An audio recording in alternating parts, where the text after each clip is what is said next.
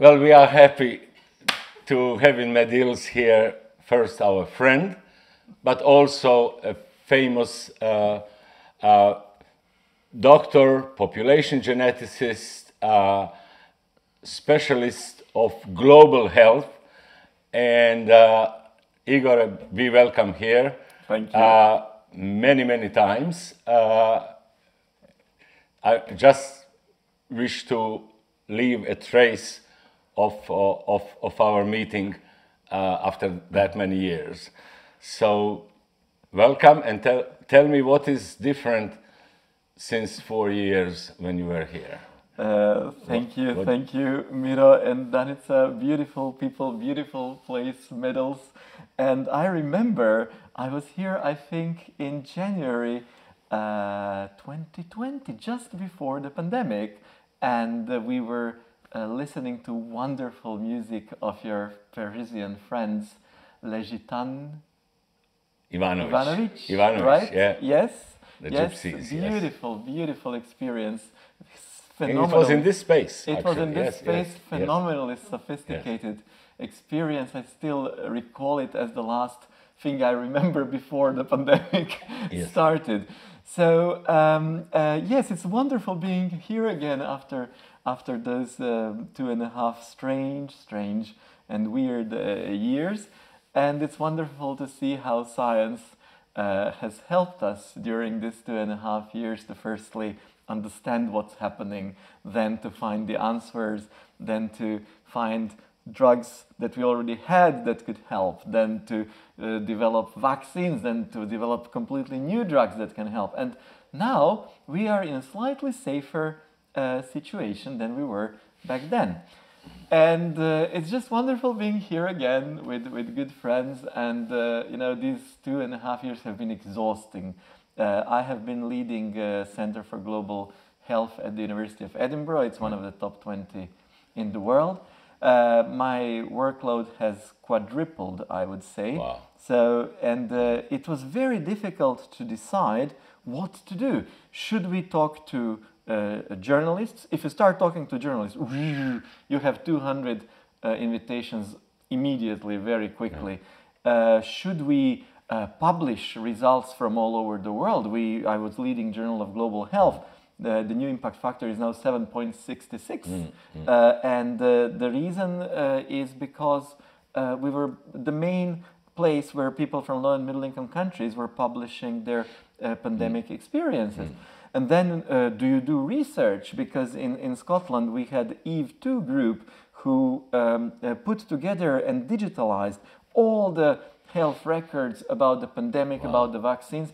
And now we had probably about 10-15 Lancet papers just in the last year, and there's been a tectonic change. Those journals that were publishing about pandemics went up and the others went down. So, you know, we had to do research, we had to also reorganize teaching, we had to worry about all our students who were from countries, do they stay, do they go? It was crazy 2.5 years. And all this time we were advising governments, we were advising several governments all over the world, and it was just a completely hectic time. And it was very interesting too, because we thought that science knows all the answers, but speaking to governments, we realized, you know, we can tell them what we think is the best, but they can say, yes, that's great, but, you know, we also have money to worry about, we also have security and safety situation to worry about, and this is just a health problem, so we have to take everything into account. And every government did completely different things based on exactly the same advice from the scientists. So this was very interesting for us to learn. So that's how 2.5 years just went by like this. It was crazy busy, but today we are here for a completely different reason. Yes. So I'm sorry. I hope I haven't been too long. Never. It's always going to be too short. During that time, Danisa arranged this place as a salon for art and science, something, you know, luxurious in a way.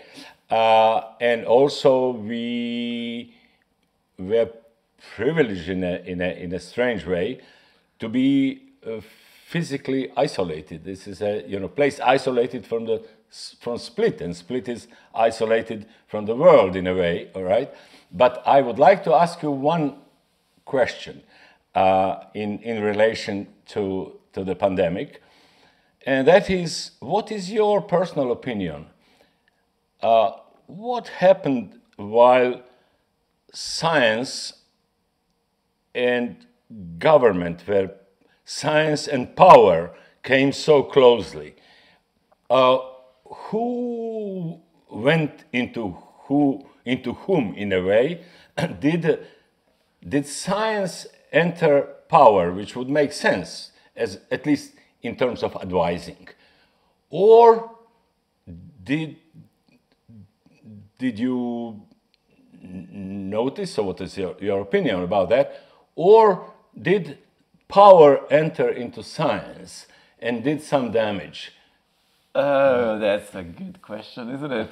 Well, I think I had quite a lot, personally, I had quite a lot of experience with advising governments in global health, because I was going to many governments before in Africa, in South America, and Southeast Asia, advising them on how to reduce child mortality. So that seems like a very noble goal. You want to reduce child mortality, but then you realize you come there with scientific advice, and every government responds completely differently. So I learned early on, actually, that was maybe my advantage in comparison to many other scientists who entered this pandemic. My advantage was that I realized that as an advisor, your role only goes that far. You can say, look, you can do this and this will happen. You can do this, this will happen. You can do this, this will happen. That's all you can do. You cannot tell the government what to do. If you start doing that, you will make a very powerful enemy. So you always need to stay within your borders and say, this is what's going to happen. And then some governments would say, okay, we will follow science. We trust you because we don't know anything about this. But some governments will bluntly tell you, I had that experience. They will say, look, this is how the situation is for us. We could listen to you, and then we'll save some old people who are sick. But as a result, we will have young people rioting in the streets because they cannot go and work. You have countries like Peru, where 70% of people live off a gray economy zone, right? So they will not respect any idea of some epidemiological measures and so on, and the government will have riots. So what is the government going to do? And then the government does not have money to pay those people while they are staying at home. So if they start paying them, they will just bankrupt. So they tell you in the face, look, I have three options: bankruptcy of this country, after which I fall, or riots in the streets of young people, after which I am in trouble and danger, or letting many old, sick people, meet their fate, after which, even our pensions fund is going to be a bit relieved and so on, and there's not going to be anyone shouting at us for not protecting them, because there are so few, actually. I mean, they are totally massive, millions numbers, but in the population it's still less than 1%, and nobody will notice that they're not here anymore. So it's been an incredible experience for many scientists, because they always thought that this whole pandemic is a question of science, and this is a research question that can be solved through science, and there is only one solution. And then they realized that very quickly this solution, which they thought was only one, got an ideological perspective to it very quickly, and security perspective and economic perspective, and it suddenly became very muddled, and there were many solutions, and none of them were necessarily entirely scientific, right? So what many learned the hard way, the scientists here, is that they are scientists and they're not politicians, they are not in power, and that if they tried too hard to push for their arguments, they met fierce resistance and got themselves into quite a bit of trouble. So some then realized this and backed off. Some fought even harder. And then in every country you got the different mix of experiences and the different result. So it's interesting, you know, there's a whole spectrum now from China being the most rigorously following the advice of scientists to, I don't know, I mean, Peru was probably unfortunate, and the whole Eastern Europe was not really after initial first wave following that much advice of science. They were led by other criteria. So there's going to be so much to study and learn about from this pandemic, not just about science. Science did really well in this pandemic. No matter what public opinion thinks of them, they did fantastically well to deliver vaccines, to deliver drugs, to study. They all organized. But there's so much to learn about the society and the next problem that we're going to be facing, be it global warming, be it oceans, be it energy crisis and so on. We're going to be seeing these same problems and cultural wars. So, you know, being a scientist, giving a scientific advice is one thing. Entering a cultural war is a completely different thing. And, you know, you could see that I gave advice and health promotion early on, just thinking that that's required for the population to understand what's happening. But very soon I backed out of media because I did not want to be part of some cultural wars. There's not ever going to be a winner in this war. People are now completely divided everywhere. And, you know, unfortunately, many scientists got themselves in a lot of trouble. So, you know, it's very important, I think, for scientists to understand that there's only so much they can do as scientists. If they want to do more, they have to become activists and politicians, but not scientists who think they can talk to other groups in the society. That's not a good role for them, I think. Yeah. What do you say about the cases like Didier Raoul in Marseille, where he couldn't serve as the wisdom of science advising the French government, but the French government turned on him, and there was in France a particular situation where the question was now, what happens to scientists? What happens to those that like to ask too many questions? And how much did this pressure, which could introduce in scientists fear that they may lose their career, like Didier Raoul just lost, or could get even corrupted? Join us, and you'll have some kudos for that. And do you think that this happened in any way in England? In France, people are divided about that. But is there a consensus in England about this issue? How much did power require from scientists just to give their scientific blessing for them to do what they want to do? That is a really another heavy and difficult question.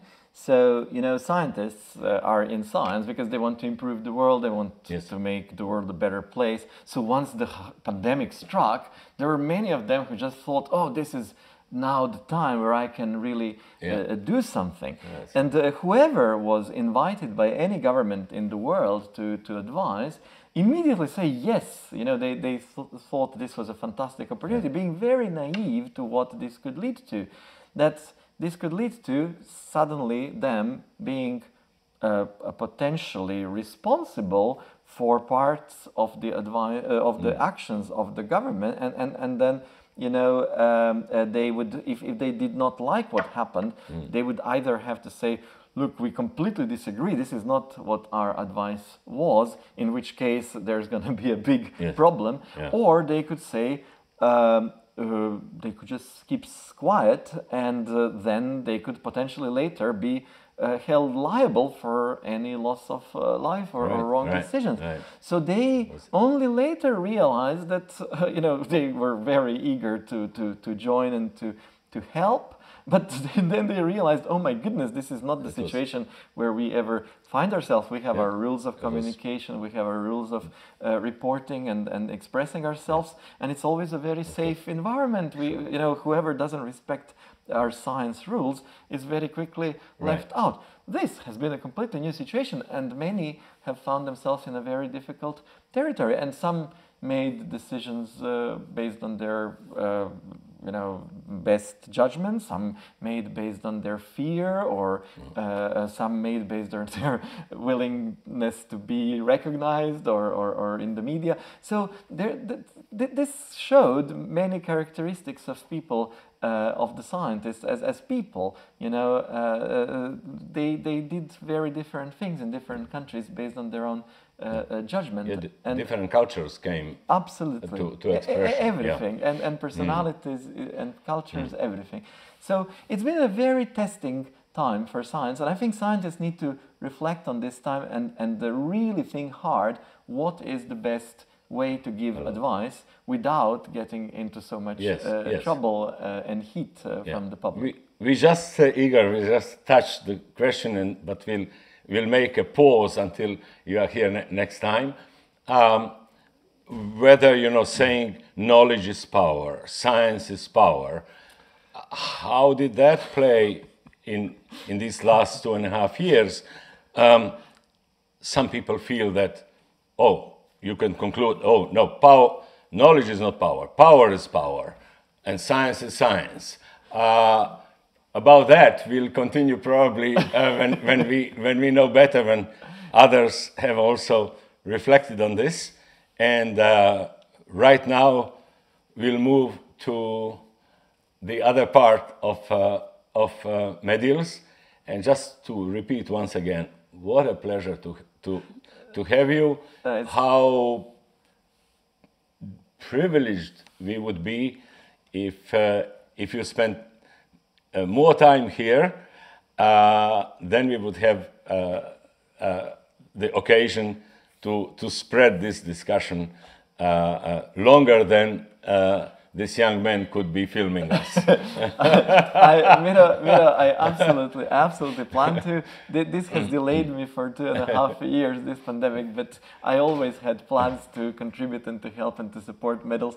And I'm sorry that the pandemic has completely stole 2.5 years of my life, but now I feel that there is a big opportunity to continue where we stopped. Thank you very much, dear no problem. Igor, dear friend. You are always at home here in Medials. Thank you very much. That's how I feel here. That's how. Give me some earthquake, please. Give me some earthquake.